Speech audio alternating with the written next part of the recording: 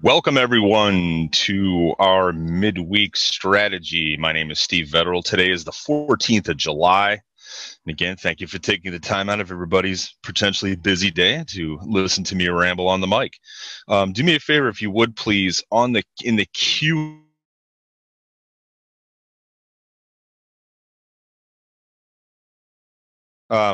Verify that you guys can hear me okay and that you can see my screen okay. Because I'm broadcasting remotely today. So I want to make sure we got everybody hearing me okay, seeing my screen okay. Looks like we're all done. And for those just joining us, this is Tuesday the 5th. This is the midweek strategy call. Although it's kind of surprising, all the news events this week really haven't had a lot of craziness in Forex. So not going to be any Q&A today, okay? So I see a couple of questions in Q&A. Maybe I can address those. But if you guys have any questions, I want you to, just send me an email. Let's go through the risk disclosures real quick. Trading the foreign exchange market carries high risk and may not be suitable for all investors. Trading on margin and utilizing leverage can carry an even higher level of risk that can lead to a complete loss of investment funds. So before deciding to trade the foreign exchange market using our soft alerts, for that matter, trading anything, should carefully consider in doing your due diligence, personal objectives, whether or not you can afford to lose the money. So let's go over to the next slide. So really, if you're sharing any results using Alexander Einstein or Iris, which is awesome, which you really can only do in the Facebook groups, please do not use the term company recommended settings. These are just settings that I share. So if you need to use somebody's name, you can put down Steve. So Auvoria Prime does not have any recommended settings. We are not a financial advisory firm. We just license software that users can use however they want at their own risk. Software does come with default settings upon initial setup, which your users have the ability to customize the settings however they want. They can make changes to them. It's really the purpose of these calls. If this is the first time you're joining this call, I am the risk manager for the firm. I'm a Series 65 licensed RIA here in SoCal. I spend most of my time running a book of clients and, and taking care of a lot of my colleagues' clients. So it's primarily what I do most of the time, trading, so forth. Let's go to the third slide. So if everybody needs to take down my email address, you can send me an email, since I'm not as engaged in Q&A today because I'm actually traveling out on the road. Actually stuck in a little bit of traffic here in the 405 North right outside of LA. It's svetterl@auvoriaprime.com. So let's shift over to the Forex. Okay, so this is the Forex calendar. I mentioned this on Saturday. We have a fair amount of news stories for the week. For those of you who haven't seen this before, it's just forexfactory.com. Make sure the date is the current week that you see here. And I actually filter out the news events with the exception it has a large or high impact potential on the Forex market.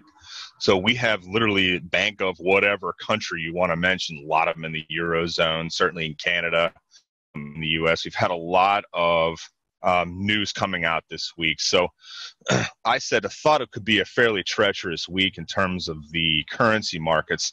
It's actually kind of been really slow so far. I mean, we're only 2 days into the week, obviously, but just taking a look at the currency markets. One thing I did want to point out of note, and again, if you guys can't see the screen or something's not showing up, just make sure you ping me here in the chat window. So going over to the Forex, let me switch over to the daily chart. Just to tell you, when you're doing these calls on the fly, it really makes you appreciate having multiple screens of software like I do in my office. Okay, so what you should see on the screen is the Euro-US dollar. This is one of the main ring currency pairs that we trade. Of the 25 that are out there, this has the most volume in a given day, the most participation among institutional and retail traders. So I always start my analysis here first. If you're trading a different ring, you still want to take a look at this, in my opinion. Note where we are. This is a strictly looking at candles on this chart. We are near a very big level at the 114, which notice we just ticked up to today of resistance. This has been a big area of resistance. I can promise you, if we get above this area and we hold, especially on a daily time frame, there's a lot of pockets of stops that are up there in this 114 to 115 area. So from a technical analysis perspective, essentially this is what this type of research is called. We have a pretty big area that just know we've come up against now essentially a fourth time. So as you can see way back in July of last year, we touched it, had a big we went up and had a huge reversal. That tells you with some serious people out there in institutional land that was defending this area, right? Because we came up against it and then just ripped down. Not a lot can be read into this because it was during pandemic. It's much crazier movements in the market. But now, essentially, this is a fourth time that we're up against it. Will we break it? I don't know. It looks to see that we may, if there's some volume that comes in. It certainly could be related to some of the news that comes out in the next couple of days, but it's going to be very interesting for the first time in quite a while, since March essentially, that we're up in a big area. So if we do break through this and we just get a rip above this, which is entirely possible, if the congressional folks and the House are back in session on the 20th of July here in the United States. If there's a hint or the market catches some sort of whiff that bailout number 2, whatever they decide to call that package, we certainly could burst above this and start testing this whole 14 to 15 area, which is a big area. So you can always drop this down onto a weekly chart. But just wanted to mention this of note. So we go back to Forex land. Again, this is a little bit more of a technical analysis-oriented call. The traders, I should say the developers, are trading this week. So I mentioned that on Saturday. And again, for anybody that's new, I highly recommend that you go into the back office of Auvoria, click on the product which is on your dashboard that you're trading, whether it's one of the 3, and then underneath you'll see a whole onboarding set of videos that goes in detail of how to set up the software. We're obviously adding videos that Tyler's worked real hard on to shoot about different types of settings. You'll see the trade and Telegram channels that I highly suggest you subscribe to, both myself and Jesse, who's been doing an amazing amount of research. He's been posting to his channel. It's been great stuff. He trades exclusively the GBP NZD ring. If you're not familiar with any of this, I would start with our May 30th Saturday call, which again can be accessed via the dashboard. Click on your product or the resources tab, and you can get down and see all of the with 30th call where we high volatility settings, which we're running, which is nothing more than just flipping the position size multiplier in the range. So let me just jump into Q&A here real quick, see if anything stands out, because I have very limited time today.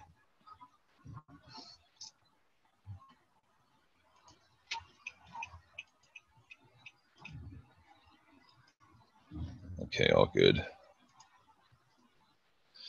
And let me shift over real quick.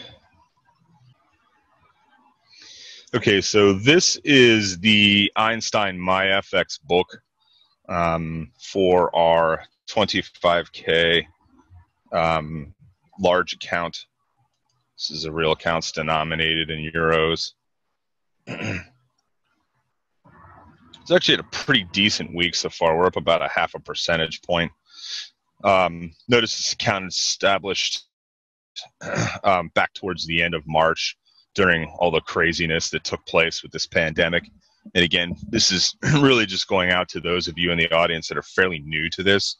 But we're running the high volatility settings on the 2 live accounts that we show have the one account hooked up. Essentially, this is trading the, let me just scroll down here. I wanted to see the summary. So we're trading the Euro JPY USD ring. This is a much more diversified account.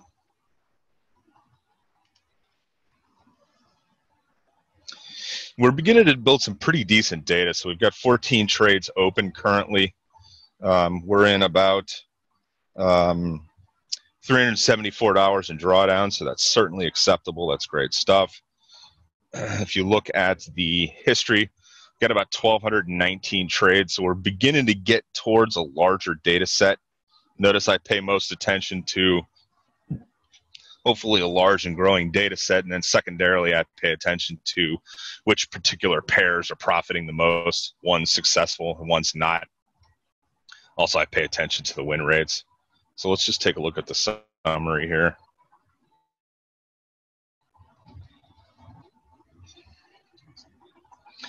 So as you can see, the biggest profit is coming from the Euro US dollar. Oops. I tell you, it's really hard to get a decent click here when you're bouncing around the car, huh?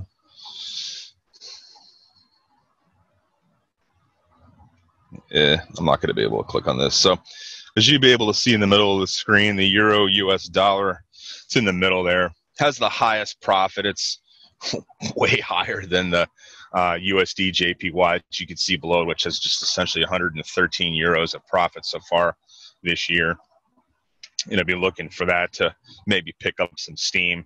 So I get a lot of questions as to, you know, just because the profit over the very short period of time that we've been running this account is only $113, and it's really not that much in relation to the other two of the three-ring pair that we trade.